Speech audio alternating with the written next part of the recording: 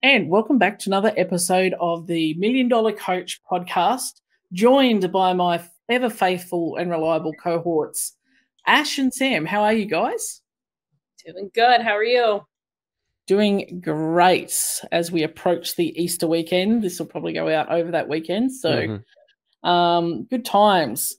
Today, I thought we would talk about something that might be a little bit contentious. We never step away from the hard conversations. When are we not talking about something that could be contentious? That's true. Like we're very contrarian.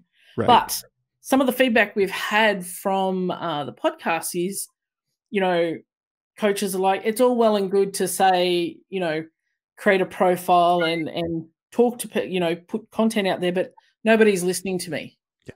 Nobody's taking action from what I'm saying, and I'm doing all the things. Like, why does nobody engage with me? Yep. So I thought that was a really good one, because that seems to be a common cry that's coming back from not million dollar coach land. Mm-hmm. Mm-hmm. Thoughts? Well, I know where I want to start. Ash, what about you? Go, Sam. So the thing I keep coming, first of all, it's like fitness. Like so many things, it's like fitness. Nobody walks into a CrossFit gym with a 5-minute mile and a 300-pound snatch.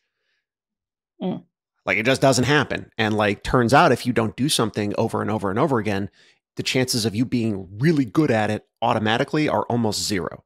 So why we as individuals in the ecosystem of social media think that by and I'm guilty of this. This is why I'm laughing. It's like, I'm gonna design the world's best post. It is gonna shock some people. And, I spent an hour and a half planning it and another 30 minutes filming and way too long editing because I don't know how to edit. And I do it 3 or 4 times, once on my computer and maybe twice on my phone. And I finally post it, and the comment and I get is from my mom. Which, thanks, Mom. I really do appreciate that. But also, I'm not going to hit 10 million people right away. No. There's a curve to this. It's the same as the 10,000 hour rule. I'm trying to get good at something, and social media is a skill because it's a version of marketing, and there are many types of marketing. We can talk about that at some point. But just like nobody walks in with a 300-pound snatch,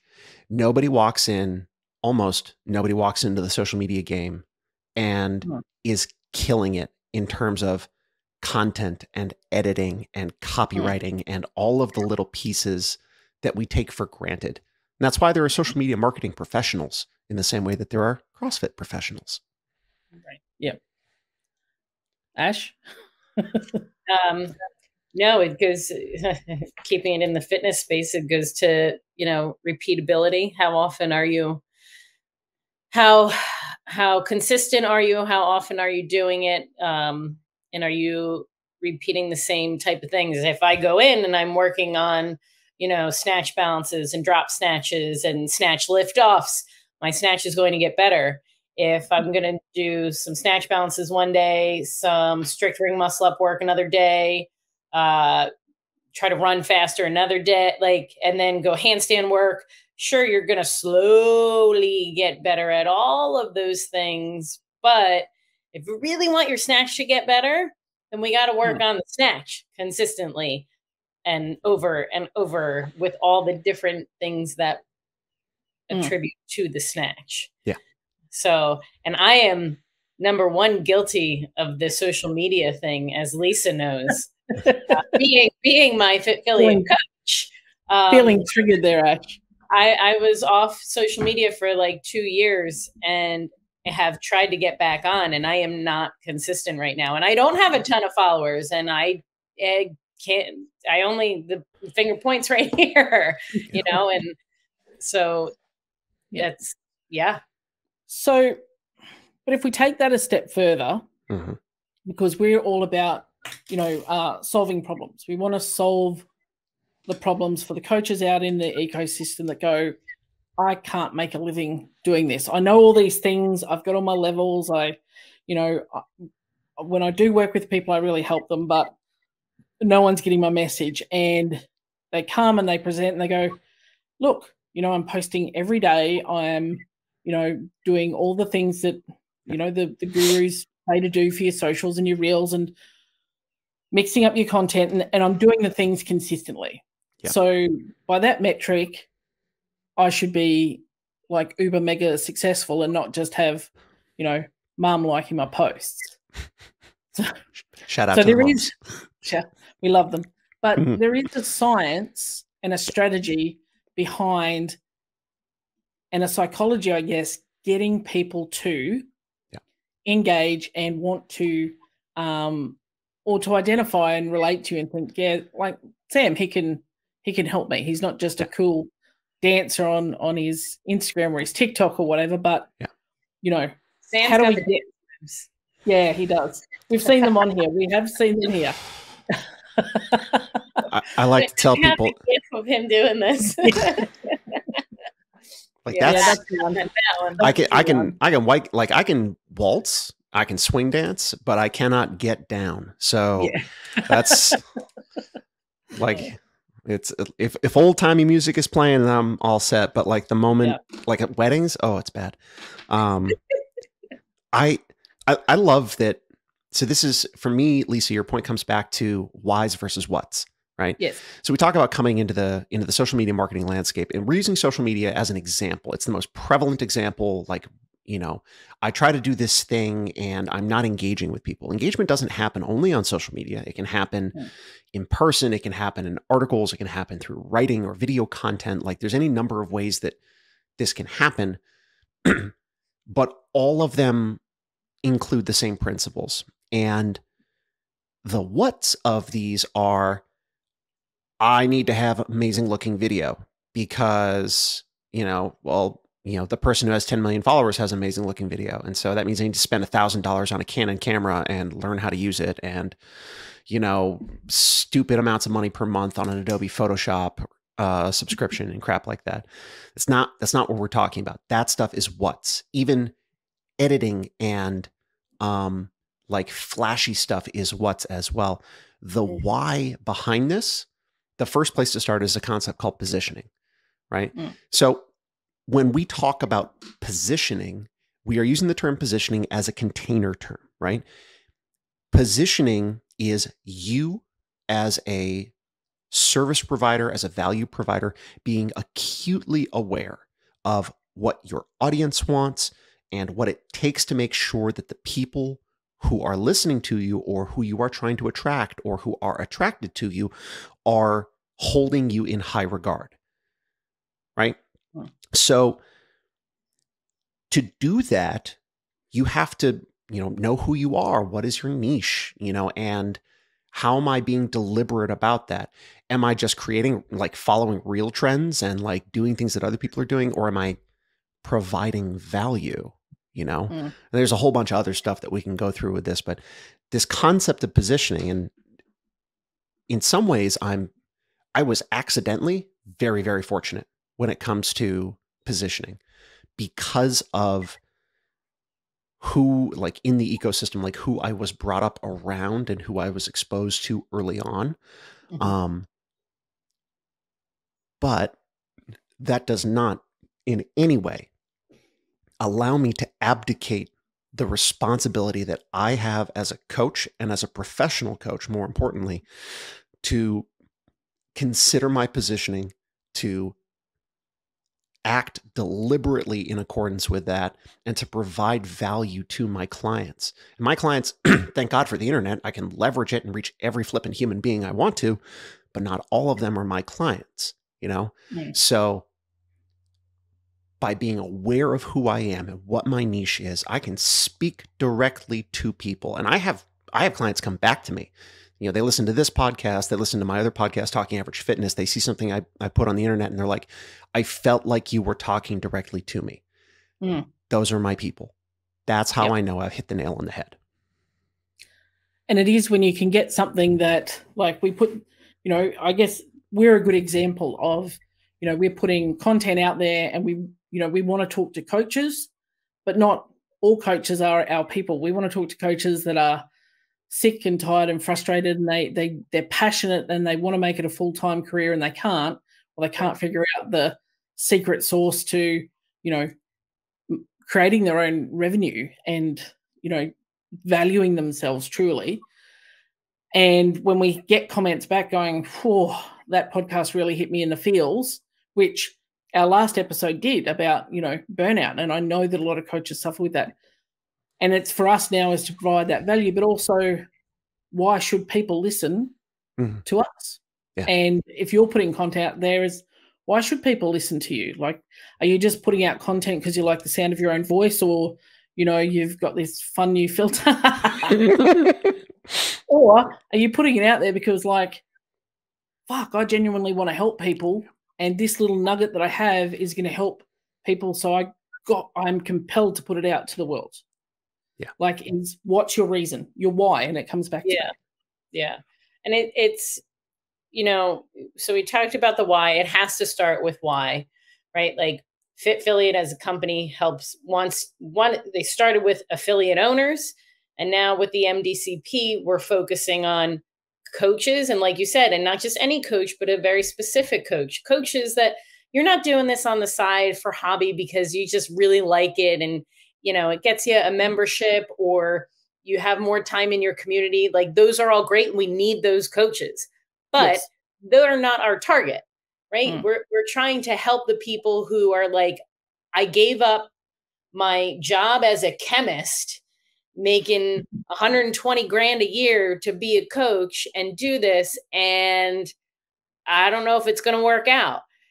I don't know what I'm doing wrong. You know, like, those are the people we're trying to help, of like, I want to do this for a living, but it doesn't seem realistic, because there is a dialogue out there that is, you can't make a living doing this.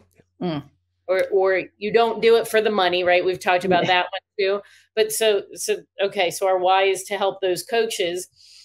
And then it's also now with, like, going towards positioning of, you know, who else has done this in this space, and what have they done, you know? And then it becomes about, okay, like, how. Now, it doesn't mean copycat everything they've done and try to be exactly like them, because as Sam mentioned, niche, we all have something that somebody's looking for. We all have that little extra experience that other people have gone through that we can help with. And it kind of, you know, bringing all of that together, as opposed to just throwing content out willy-nilly for anybody, anything, right? If we go back to the fitness example of, if I want to get my snatch better, I got to do all the snatch work.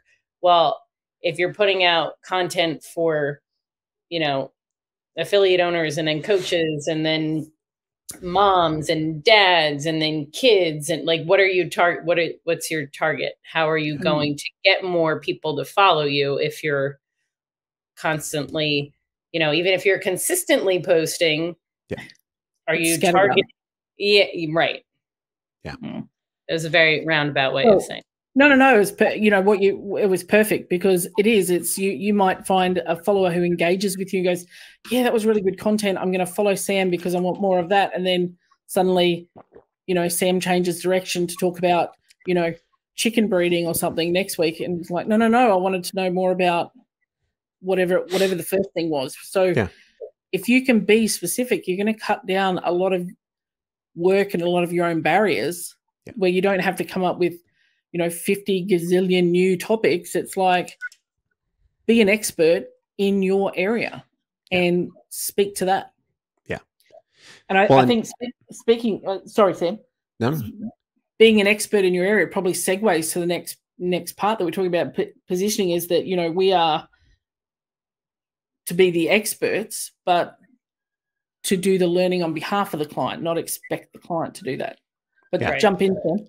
Well, that's a perfect segue. So great example. And maybe one of the best examples, you know, if you're of a certain age in terms of your experience in CrossFit, you'll know the name Kelly Starrett, right? So Kelly Starrett, the creator of Mobility WOD, which has then since become the Ready State, original owner of CrossFit San Francisco before it closed. Like, every day, almost every day for a year. He, in his garage, filmed by his wife with his kids and his assortment of PT equipment and workout gear on a Sony Handycam or whatever the hell passed for video equipment in 2011, filmed a video and put it on YouTube. And he called it the Daily Mobility WOD. But the thing he was solving, it was, how do I get regular people out of pain? Right? Like, they're in pain, they're sore, things hurt, they don't know what's going on, they don't understand the underlying principles. And the only resource is a physio or a PT or, you know, like an AT. Well, the delta between those two is education and knowledge. And so Kelly's like, let's make people smarter. And so he talked every day about how to relieve this pain and how to relieve that pain. And then while he was doing that, he wrote How to Become a Supple Leopard, which is maybe the best-selling movement encyclopedia of all time. So he relentlessly delivered value to people. And I think the beauty of the value he delivered, it was the way in which it was delivered. So he would talk it, and like he was actually doing it on the camera, but he'd talk about a body part, not as like, well, I want to extend my femur to the, you know, 90-degree, you know, via the sagittal plane twice removed. It's like, we're going to get down, we're going to hold the bottom of this squat, and it's going to be really spicy down here, but you know, I'm going to rock back and forth. And he made it in terms of, for a 2 to 3 minute to 10-minute video that everyone knew what they were doing. Layman's terms. Anyone and that's a gift. But it's because if people go, oh, well, I didn't feel dumb watching that, or think, oh, well, I can't follow that, so I'm not, it's too complicated, I'm not going to do it. I mean, every day when I started CrossFit in 2011, and the box I was at had Mobility WOD on their website. So you'd see the Daily WOD, and you'd see a link to this Mobility WOD. Every day, that's where I learned how to use the lacrosse ball, barbell mashing, all that stuff, just because of, and the way that he communicated it. And I didn't have to go Google then how to release traps or anything. No. And there's two things at play there. There's two very, very, very important principles at play there. He, you know, like, if you weren't looking for those two principles, you might completely miss them. The first is he understands, he is an expert in his topic. He understands it so well that he can convey meaning and understanding at a non-clinical level. Right? So he doesn't have to use anatomy terms. He says, take the ball, put it under your butt cheek. And like, everyone's like, I have a butt cheek. Cool. And they just like do it, you know? The other thing is, by doing that, he accomplished the second bit, which is your audience. They come to you because you have done the learning for them, right? Don't be an encyclopedia, be the Cliff Notes. Like, provide the value, like, go right to the last chapter and be like, do the thing. Like, there's a bunch of reasons why you want to do the thing, but do the thing, you know? And as a part of several other pieces that have to go on with positioning, you then, it helps you to think of, you know, how you consume information. I'm no longer consuming information on behalf of myself. I'm consuming information with the understanding and the knowledge that later I will have to convey this to someone else. Totally changes how you approach learning. And a demonstration of mastery is, can I tell this to an 8-year-old? So, you know, we spoke yesterday. We had a guest on the Michael from CrossFit Downtown Atlanta, talking about, you know, the kids course and how he applied some of those cues to adults, because, you know, it was so simplified and everybody understood that. And, you know, we talk about coaches in terms of the value of a coach, which we also have mentioned on numerous podcasts, is compressed time. So you're right. That's why we're doing the learning here. We understand all the science behind it. We're just going to tell you what to do and how to do it. And or I'm going to give you that information in a way that you can digest in 3 to 5 minutes, and you can action something and move on. That's the gift.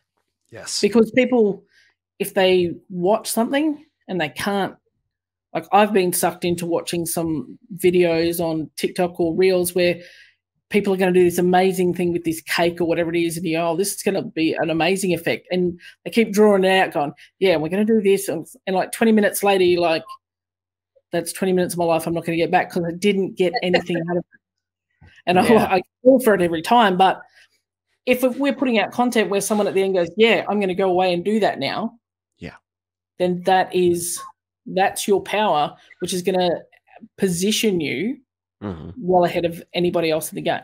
Oh, yeah.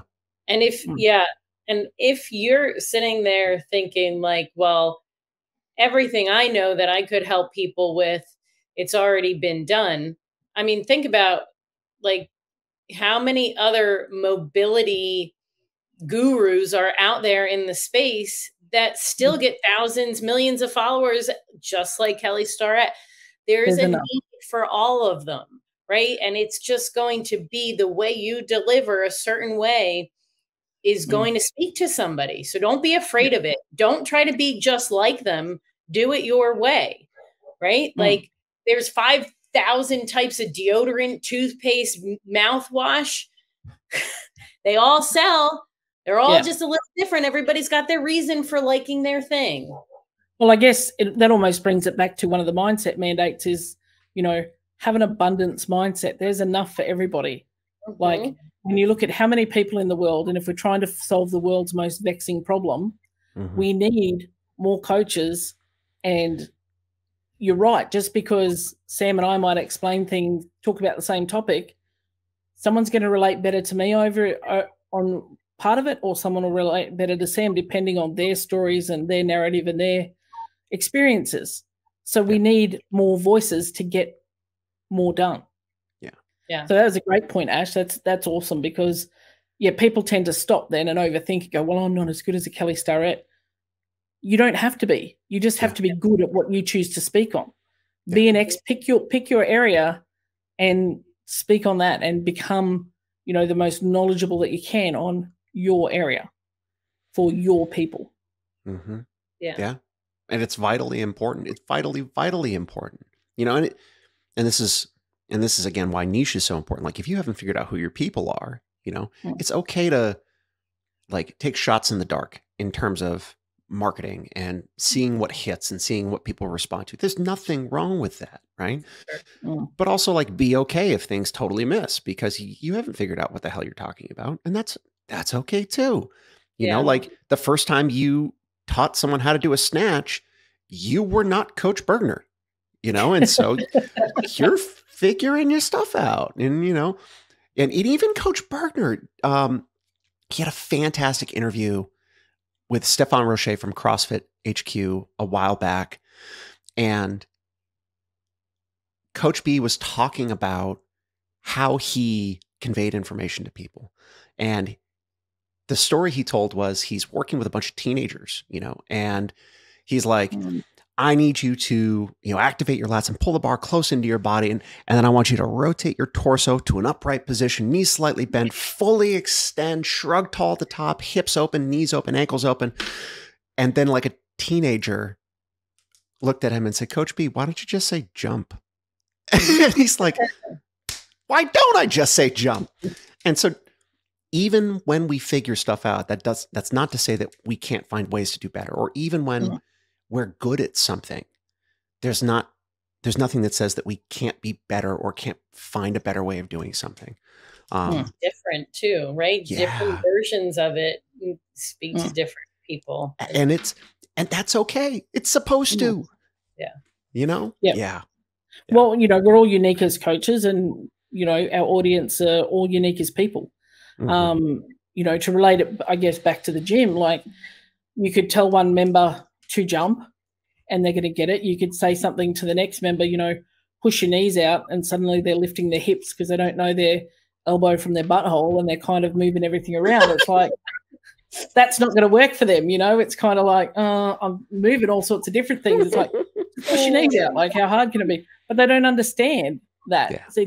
So using that one, like the only good cue is the one that works. And it's the same as what we're trying to convey here is like, it doesn't have to be perfect. You don't have to have the perfect script, the perfect words. Just put something out and understand that the right people who need to hear it, they're waiting to hear it, they're waiting for your voice. Yeah. We'll get that. Yes, but also, or rather, and in addition to. Yeah. You can do that mindfully. Like, it's okay to put something out there, but that's like saying, hey, go smash it. Just like find intensity in the workout. Where a smart coach is going to say, yes, but also maybe practice something every once in a while and like be deliberate about something. And so like, I think we can provide some keys to help people take this concept of positioning, right? And begin to apply it deliberately, right? It's a couple big things, right? First big thing is you have to, like, all of this presumes that you want to be a professional coach. If you don't want to be a professional coach, we're probably not the podcast for you. Just throwing that out there. Thanks for listening. Yeah. Yeah. You know, thanks for the listen. Thanks for the statistic. But if you want to be a professional coach, part of that term professional is you must position yourself as a credible source. So, you know, you can do that a lot of different ways. You speak knowledgeably on things that you have learned. You fact check. You know, make sure you're not talking out your ass. You know, it's a whole bunch of ways to do that, but you must position yourself as credible. And then based on being credible, then you deliver content that is valuable to the people who you want to reach, and you must do so regularly. In the same way that you come in and you have to practice fitness 3 to 5 times a week, it's probably a good cadence for social media content, 3 to 5 times a week. You know? Yeah. Yes. Am I still running, or go ahead? No, you go. Oh, well, once you've done that, or while doing that, rather, right? It's not just that you position yourself as credible and then you are delivering content. For example, it's not as useful for me to say, hey, you know what this hot new trend that you should try is? Eating unprocessed foods. And it's like, yes, but can I read about that in an advertisement from US News and World Report? Like, there's got to be something else. So like, don't just find credible, valuable information, but try to push toward the leading edge, right? Otherwise, you're just kind of regurgitating potentially, right? So find things that people are asking questions about. There are any number of resources for you to do so, but in your niche, find things people are asking questions about, and by positioning yourself as a credible source, provide valuable information that solves those questions or those problems. Or, you know, as we quite often see a lot on the socials now, people will, hey, what do you want to hear about? Ask me a question. And then they're gathering data from their audience about what they want to hear more on. We did it for this podcast is, what are you struggling with? And gave people some options. That's how come we spoke about burnout last week. Like, it's do your own, you know, polling and research. Like, people like to be asked and engaged. Yeah. They like to have their, you know, things shared. Mm-hmm. Like, absolutely. So there's one big scary one that needs to be talked about. And I'll say this as a person who, despite my outward facing demeanor, I really am an introvert. And so when I'm not buying it, Sam. Sorry. Everybody says that. So like, I have stepped into the role of a person who, like, my wife, Katie, calls it my coach voice. It's like, she can tell when I put on my coach voice. So, and my coach voice is separate from who I am as an individual, normally, like inside of my house with my family. But I can't help it now. Like when someone asks me a question, coach voice turns on, and like, so I provide an answer like that. Part of positioning is not just positioning yourself in a topic or in a niche and positioning yourself as leading edge.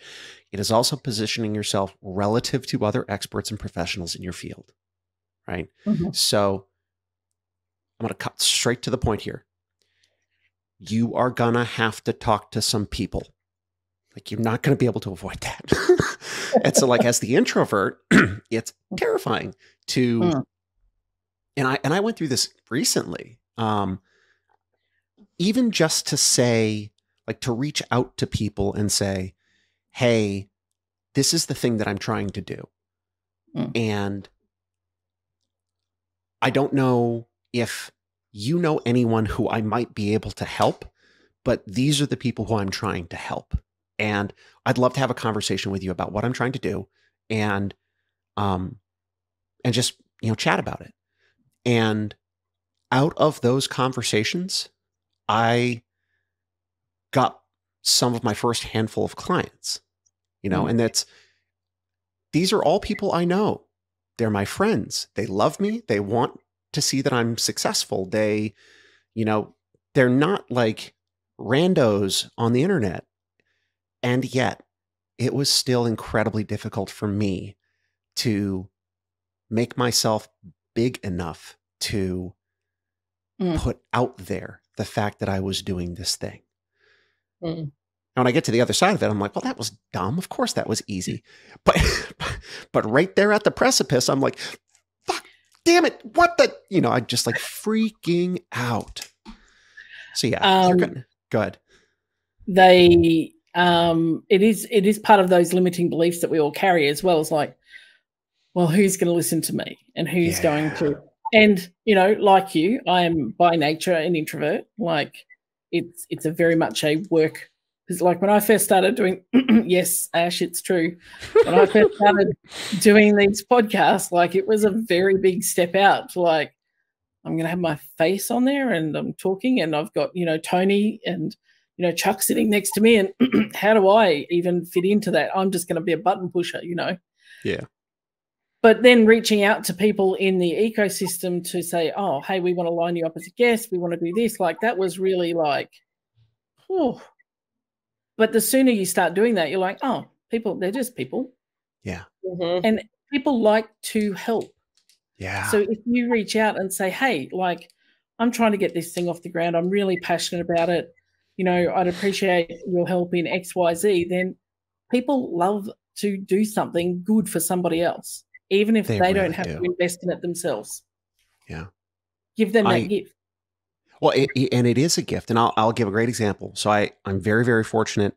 I have a mentor and a colleague who is also a good friend, Denise Thomas, and I'll never forget, I watched her give an interview one time, and the question was, well, how can coaches, you know, develop themselves further, and how can they, you know, if they want to be on seminar staff, for example, like, how can they get good enough, you know, what's next? And her answer was, I don't know a single person who's on staff who, if asked, would say no to helping someone who wanted to get better. Because everybody who's on staff had needed help to get on. And then once they were on, was continuously fed feedback in order to get better at like, they didn't stop learning once they get the red shirt, you know? And people want to help. People like, and I'll say this because I felt the same way, but now I know her, it's different. Denise Thomas is a human. James Hobart is a human. You know, Austin Malleolo is a human. They're all regular people. Send them a DM and be like, hey, this is what I want to do with my life. How do I, like, what would you recommend? How can I get better? You know? Well, look at the example we had from the podcast this week when I interviewed Christina Anderson. And she had her level 1 with Austin, then messaged him and go, I really want to make this my thing. Like, I really want to do all of that. Like, and he's like, well, if you're in this area, you know, I would love to help you as much as I can. And, you know, it's like, and you can see where that led for her. Like, just by asking, now, how scary would that have been, this person who's just started and never even coached a class, but going, hey, I want to make this my thing. Can you help me? And he was thrilled to do that. Thrilled. So yeah, there's a lot of power in being vulnerable and asking. There's for sure. all of the power. Mhm. But that's where the power is being vulnerable, because in being vulnerable, you get to be open. People know when you're being open and when you're being honest. More than the best sales script in the world, people can tell. They recognize it in another human being. I mean, unless you're a sociopath, and then we got a whole other bunch of issues going on. But like people know, like they recognize that. And yeah, absolutely. Like start with where you are, start with your clients in the gym right now, start with your other coaches, create great, amazing, meaningful, reciprocal relationships with these people. And automatically you are networking. And so now we've taken away like the dirty connotation of the word networking, right? You're doing that already. I was talking about this before the podcast. I want to make sure I say it here because I think it's a fantastic quote. There's an awesome PhD psychologist out of Canada who says that life is not a game. Rather, life is a series of games. And he or she who wins is the person who gets invited to play the most often. So it's not about like right in there, it's not about like, I'm going to do this thing and win. It's about, I just need to keep trying.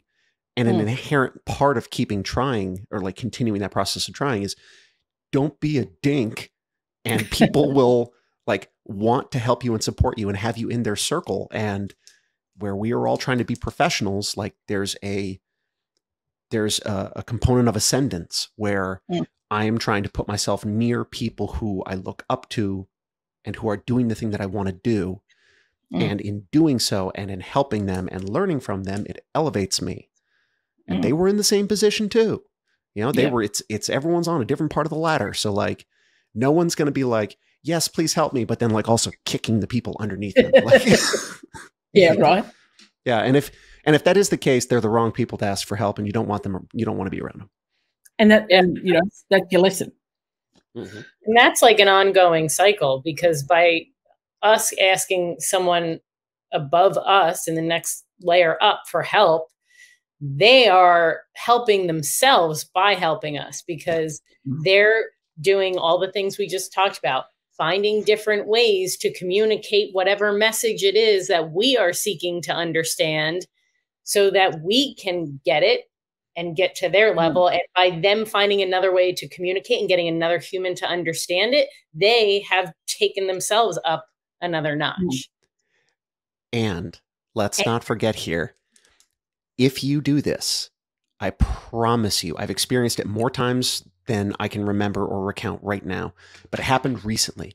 If you do this, if you practice this concept, do not be surprised when someone else comes to you and says, hey, I want to do what you're doing. Can you help me? Yeah. Talk about a mindfuck. Like, that's how you know you're doing things right. You want me?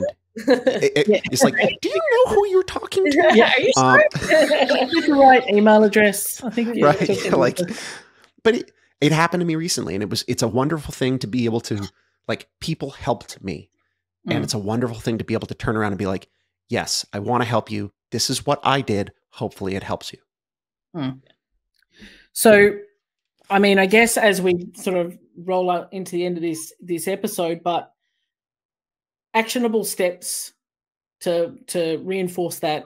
What are my key steps when I finish listening to this podcast and I'm like, right, I'm going to go do something. What am I going to do? What are my steps? Your why is number one always. Yeah. You gotta have a why. Like if you're figuring out your why, that's fine. But know that if you're trying to be a professional coach, you've got to occupy a certain space, and that is fed by your why. The second thing is knowing your why and your audience. Deliver value regularly and consistently, and the value should solve a problem, right? And if you're worried about like selling the farm, just think about Kelly Starrett, who made 365 videos and then had a best-selling book. And then finally, you got to talk to some humans. You got to reach out. You got to take that most terrifying of all steps and tell people what you're doing. Start with your spouse or partner. Yep. Then a friend, then a colleague, then go extended family, and like iteratively go out. And as you go out further and further and further, you will realize more and more people want you to win. Perfect. Beautiful. So, you know, just go do the thing. Put your limiting self-beliefs to the side. Yep. You have something worth talking about. You have knowledge that not only deserves to be shared, but needs to be. There are people who need to hear what you have to say in the way that you have to say it. Yeah. You know, there are people who need to work with you to fix their problems. Yeah. But if you don't put yourself out there, then they're not going to find you. They're not going to find you. And that's doing them a disservice. So if you feel like that you're being weighed down by the weight of imposter syndrome and being, you know, trying to make it too perfect, make it about them. You're doing it for them, not for you. Same as, you know, we talked about educating yourself. You're educating yourself not for you, but for them. So, you know, I'm putting this out there because it's for other people, not for me. And it makes it far easier to push past all those stories we tell ourselves in our head when you can make it about other people. Yes. Yeah. Cool. Good chat, team. Nice little episode today. Love your work. Looking forward to the next one. And we have a special guest coming up in 10 days. Next week. 10 days. 10 days. Mr. Pat Barber will be on the episode, on the podcast. So keep an eye out for that one. Woohoo. All right, guys. We will see you on the next one. Bye, everybody. Bye.